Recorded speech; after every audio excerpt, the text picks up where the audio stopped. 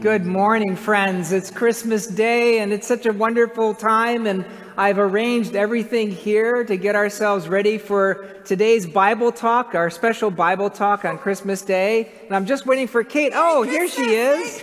Oh, nice to see you. Merry Christmas. Thank you for rushing over. Crazy morning at our house for Christmas, but I'm here, so Merry Christmas. So nice to have everybody here, and it's so lovely to have you join us. And what we're going to do today is we're going to read a bit of scripture to celebrate Christmas, and we're going to talk about what I think is one of the really important things for us to take home from this message today. And then we're going to have a little bit of song, and we're going to show you our two special props of the episode. We have two animal props of the episode, so stay tuned. So today is Christmas, and what we do on Christmas Day is we read a little bit from the Gospel of Luke about the birth of Jesus. And this is what we read. In those days, a decree went out from Emperor Augustus that all the world should be registered. This was the first registration and was taken while Quirinius was governor of Syria. All went to their own towns to be registered. Joseph also went from the town of Nazareth in Galilee to Judea, to the city of David called Bethlehem, because he was descended from the house and family of David. He went to be registered with Mary, to whom he was engaged, and who was expecting a child. While they were there, the time came for her to deliver her child, and she gave birth to her firstborn son, and wrapped him in bands of cloth, and laid him in a manger, because there was no place for them in the inn. In that region there were shepherds living in the fields, keeping watch over their flock by night. Then an angel of the Lord stood before them, and the glory of the Lord shone around them, and they were terrified. But the angel said to them, "Do not be afraid, for see, I am bringing you good news of great joy for all the people.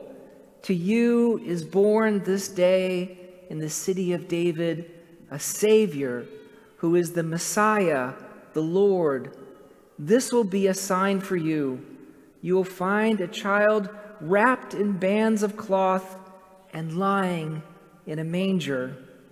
And suddenly there was with the angel a multitude of the heavenly host, praising God and saying, "Glory to God in the highest, and on earth peace among those whom he favors." Then the angels had left them and have gone into heaven. The shepherds said to one another, "Let us go now to Bethlehem and see this thing that has taken place, which the Lord has made known to us." So they went with haste and found Mary and Joseph and the child lying in the manger. When they saw this, they made known what had been told them about this child, and all who heard it were amazed that the shepherds said such things to them. But Mary treasured all these words and pondered them in her heart. The shepherds returned, glorifying and praising God for all they had heard and seen, as it had been told them. Isn't that a marvelous story? And of the many things that we can see in the story, Kate, I think at the forefront is that Christmas is about the gift of Jesus to us, the gift of God's very own Son, the gift of God's very own self. And all of the gifts that we exchange on Christmas are a kind of echo, a kind of repeat, a kind of movement that goes with the grain of this gift. And one of the things that we've had to do this past year is to maybe think about all the ways that we've experienced gifts in our lives. This has been a challenging year, wouldn't you agree? A little bit. Yes. I would agree with that. And the gifts are the best part, especially when they're filled with love. It's true, isn't it? It's amazing. We've been full of gifts this year, and what we want to do right now is name a couple of the gifts that we have. I brought one. Some toilet paper. Yes, so what we learned is that in March and April, when we first went into shelter in place, that toilet paper was a gift worth more than gold, frankincense, and myrrh. People needed it. Who knew? Something so simple would become so necessary. And now it comes pre-wrapped. I know, it's delightful. lovely. Yes, thank you. What other gifts do we have? We have some images, I think, that are fun to show. It's true. A little bit of a throwback to what we were going to look at. But do we have a story we wanted to tell first, or do you want to go back in time? We can go to our story because it seems like we've gone there already. Oh, look at that. So why don't you tell? This is called The Gift of the Magi by O. Henry. Oh, the illustrations are delightful, and they just really show a lot of love and compassion, which is what that story is about. It's about two young newlyweds living in New York City, and in the story, they're looking for a way to give each other all that they can. They don't have very much. So the woman in this story has a plan, and she goes out into New York City, and it looks like it might be cold. She put on her old coat and her old hat, and she stepped out to go and cut off her hair. Her hair was this luxurious length, probably down past her knees in the story, and it was a very precious item in their marriage, in their family, and in their home. And she decided to go see someone about that. And she had this idea, and it was just filled with love and honor and cherishing moments, and she cut it off, all of it, to purchase a gift for her husband, for her beloved.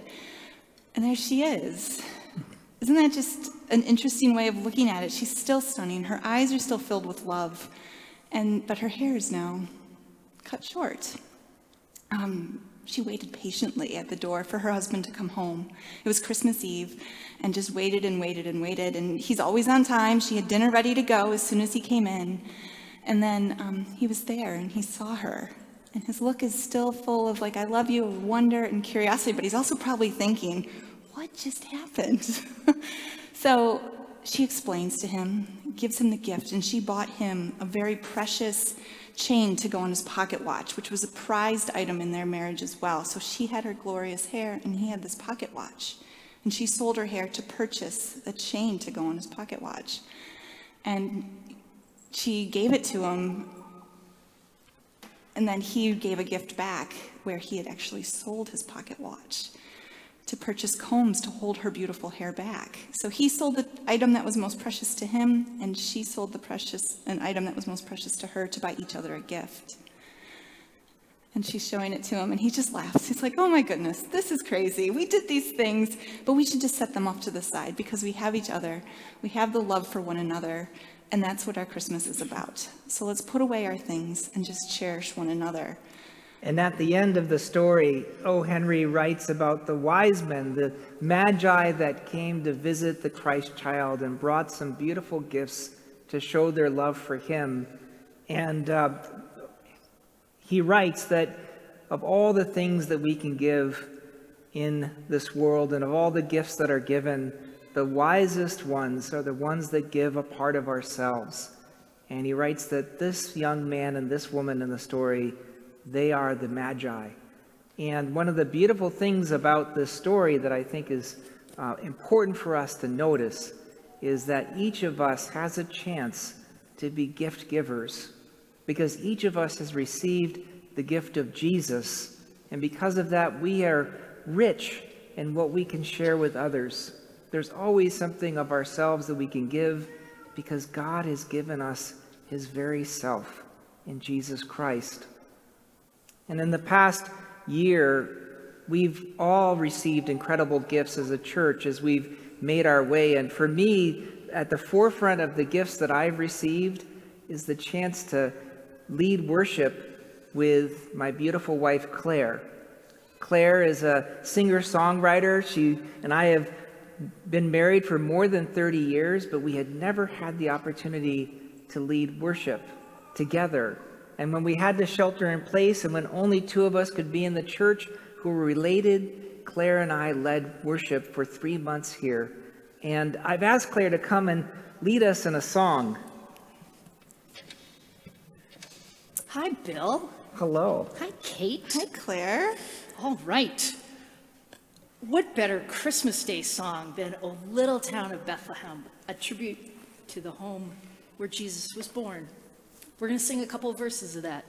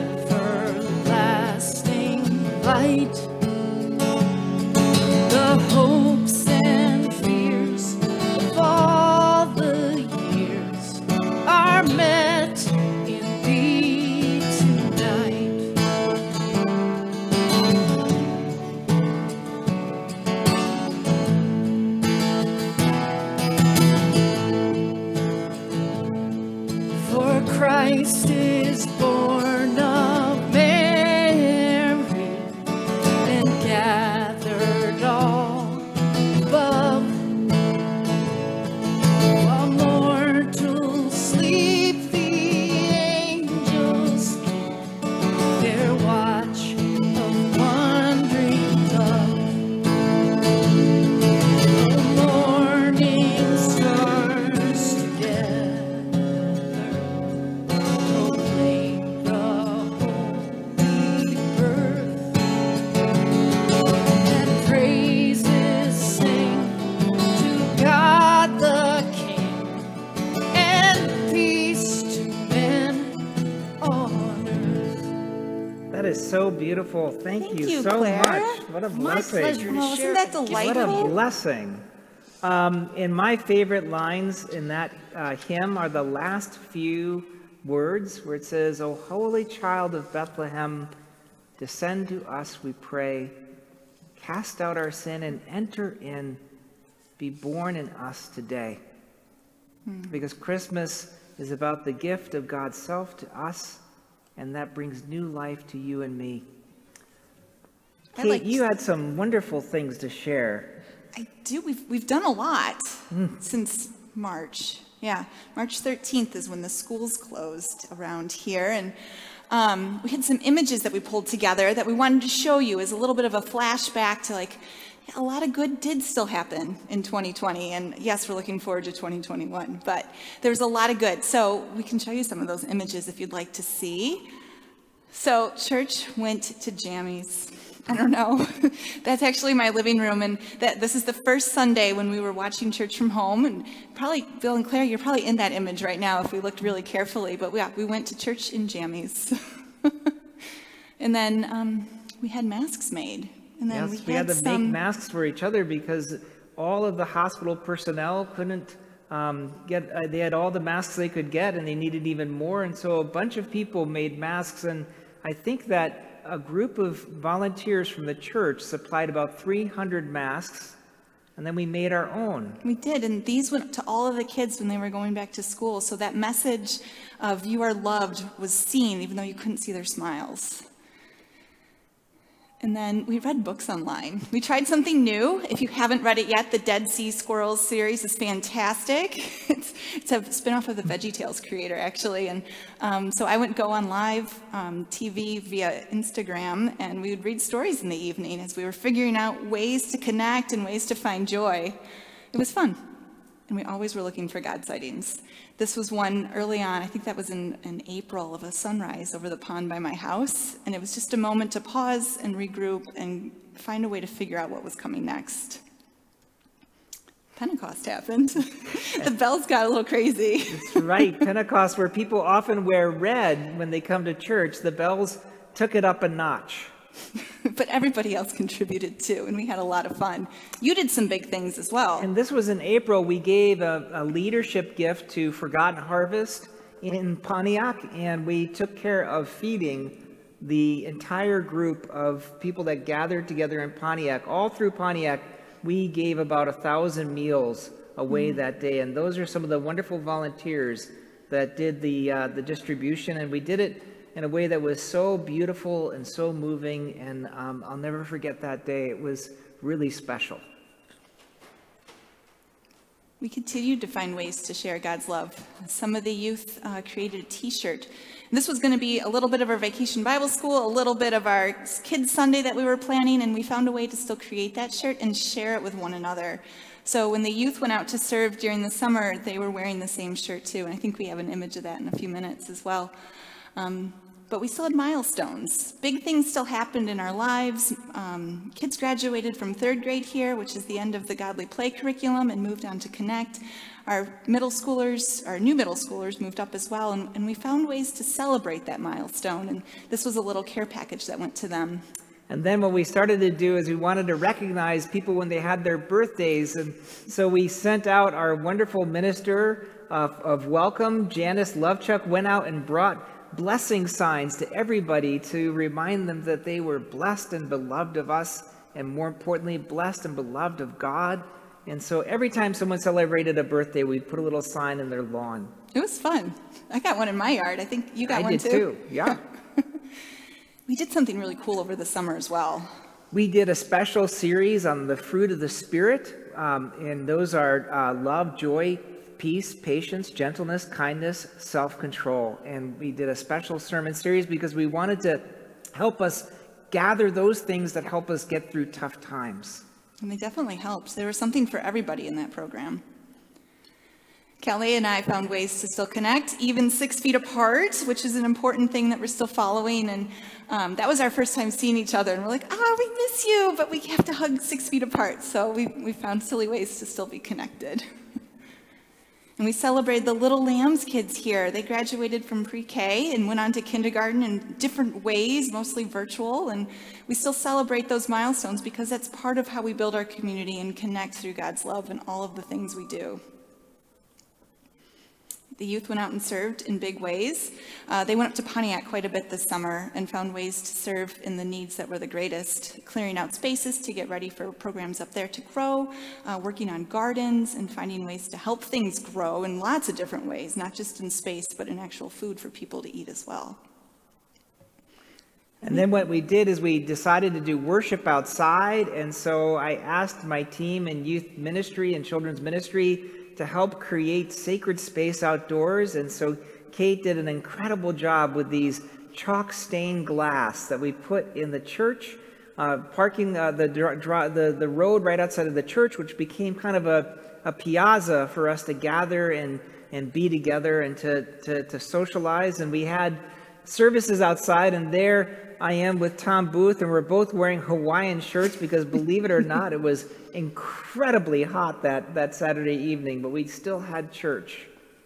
It was awesome to find a way to be outside and be safe and see God's light and lots of love and that fantastic Pringle chip tent. Yes, and we made a special tent that was able to withstand any winds that would come our way or rain, but also provided shade and helped us to create some space outside that was holy. And we had so many people that would come. We did baptisms, we did funerals, we did regular worship. It was truly glorious. There was a wedding too. We had a wedding too, yeah. That's right. It was beautiful. And that's what it looked like. And we continued on with Sunday School Online this fall. Father Chris popped in for a little neighborly news edition where I interviewed him so we could get to know him better, even though we couldn't all be together. And his amazing daughters came on and they're like, what is going on? I'm like, don't worry, it's going to be great. So we enjoyed having those special visitors. And Pastor Manisha came too. You were early on in our first neighborly news edition. No, I remember that. I was outdoors. You yes. were. We found a way to do it virtually after that, which was pretty fun and adventurous. So those are some of our Sunday school friends on the other side of that screen too, all leaning in carefully to learn what she's going to say. And Thanksgiving happened. It did happen. It was an incredible thing. We came up with this beautiful giving tree and Thanksgiving tree, and people could put the things that they were thankful for on it, and that was really fun. It was a way to watch their blessings grow, if you will.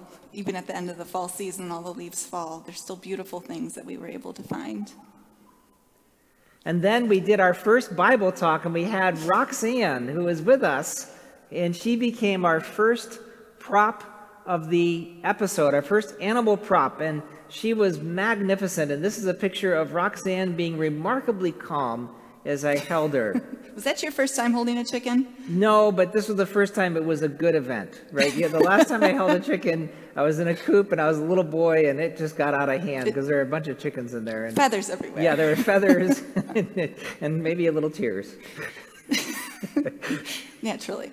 The choristers continued to rehearse and gather, as did the St. Francis Choir, all virtually, but there was a special moment that Christopher Wells was able to bring a couple of the choristers in so they could sing in this space and record to share out into the whole community. It was wonderful.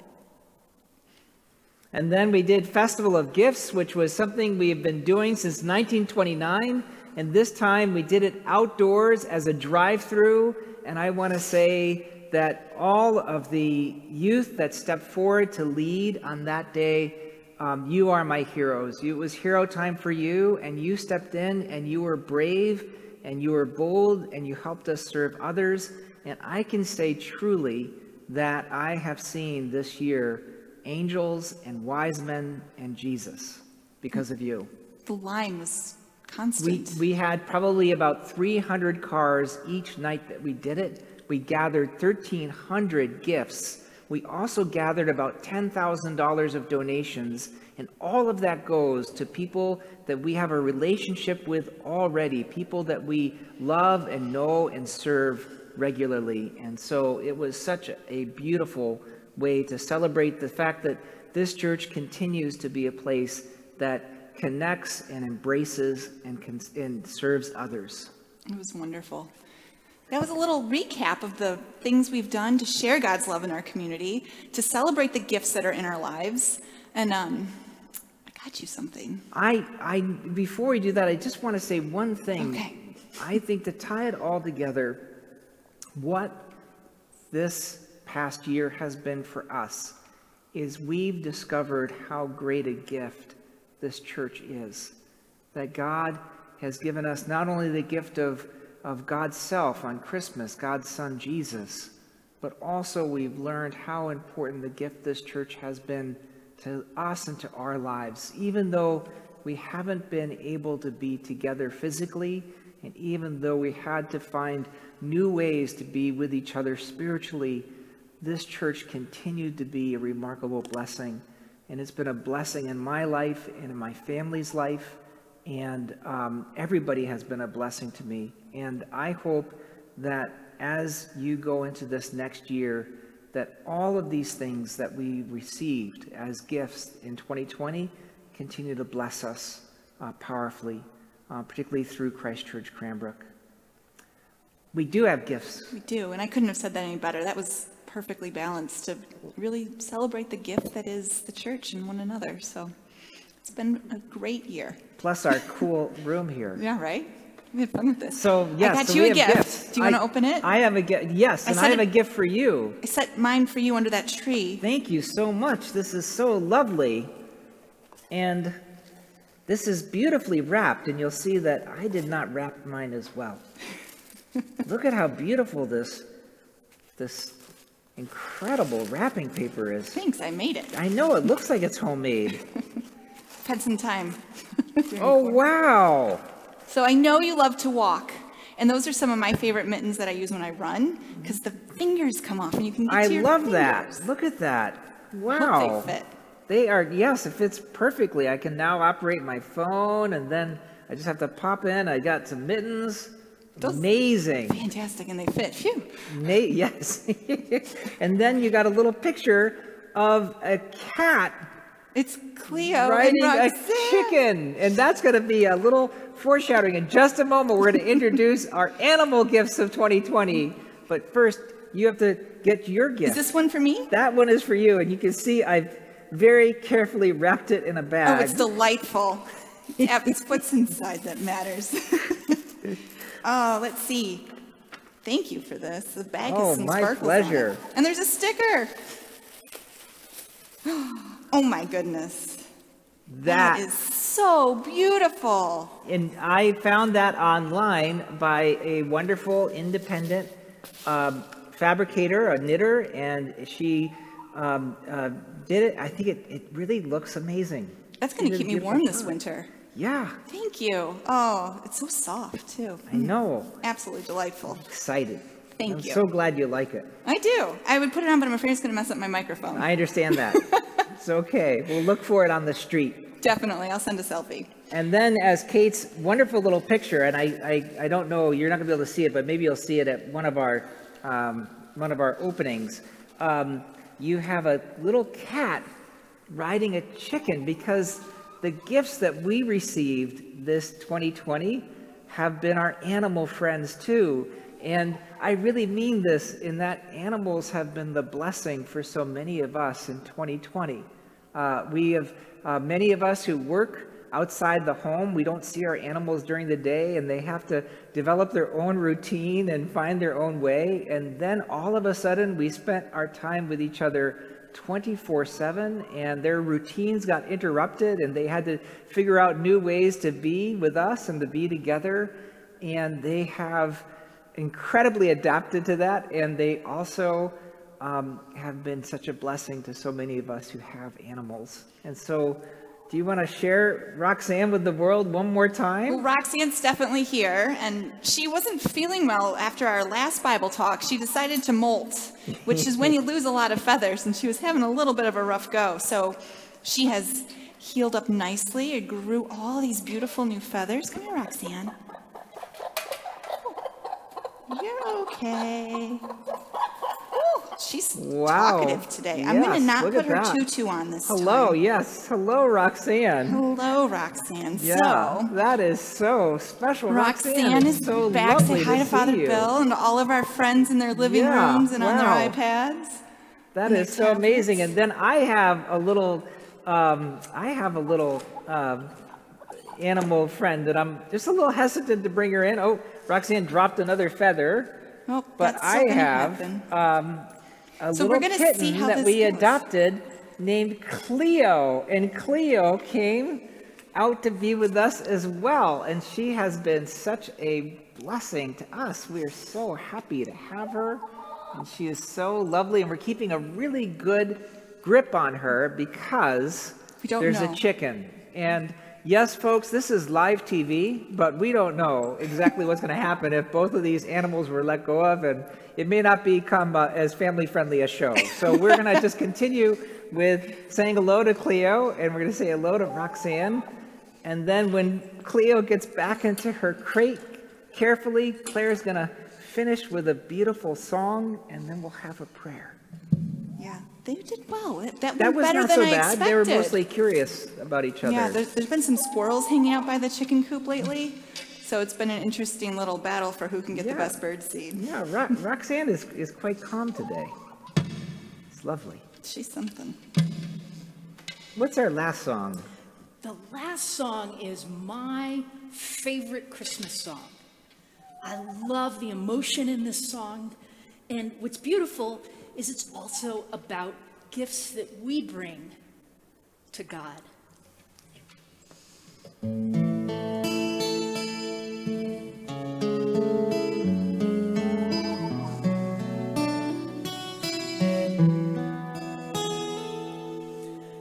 In the bleak midwind, frosty wind made moan.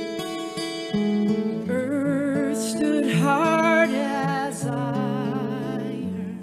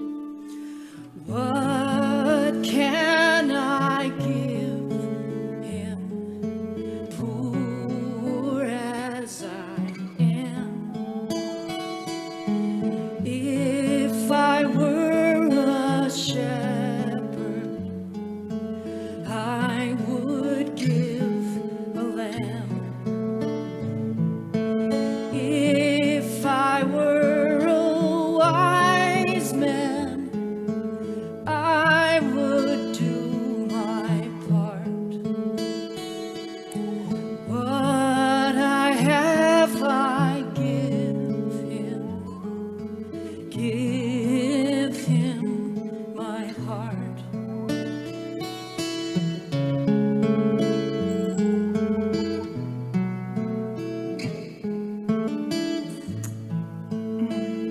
Wow, what a blessing that is. Thank you, Thank you Claire. so much, Claire. That was really beautiful. Beautiful. Thank you for performing that so beautifully. We've just got a prayer to finish us with, and if Kate, you can get it while still holding on to Roxanne, you can lead us. We're going to give it a go. We're going to give it a go. Roxanne's going to help me, right? Okay, All right. Here we go. So let's get ready. Almighty God, you have given your only begotten Son to take our nature upon him and to be born this day of a pure virgin. Grant that we, who have been born again and made by your children through adoption and grace, may daily be renewed by your Holy Spirit through our Lord Jesus Christ, in whom with you in the same Spirit be honored and glory, now and forever. Amen. Amen. And as you go through the next few days and begin 2021, Kate and I want to tell you that we hope that you will be daily renewed with the Spirit of God.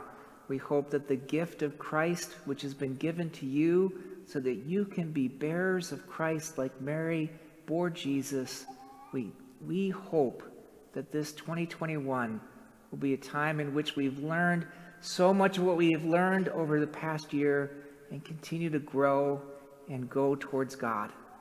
And may we learn again what it means to be Christians.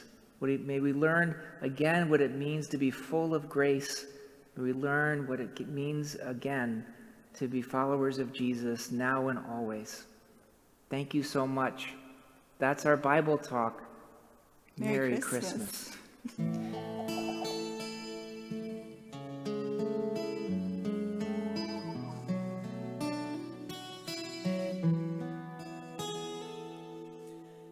In the bleak midwind, frosty wind made moan. Earth stood hard as iron, water like a stone. Snow had fallen, snow on snow, snow on snow. In the bleak midwinter, long time ago.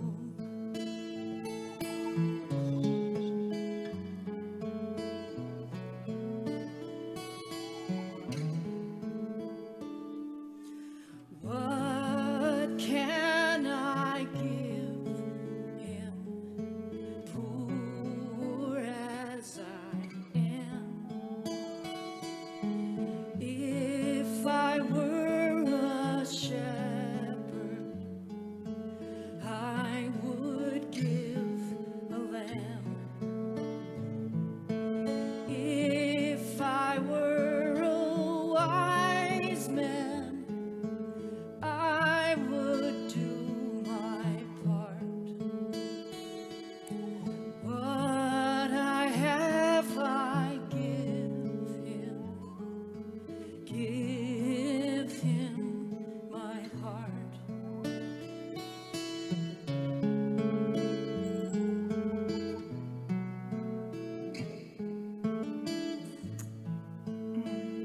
Wow, what a blessing that is. Thank you, Thank you Claire. so much, Claire.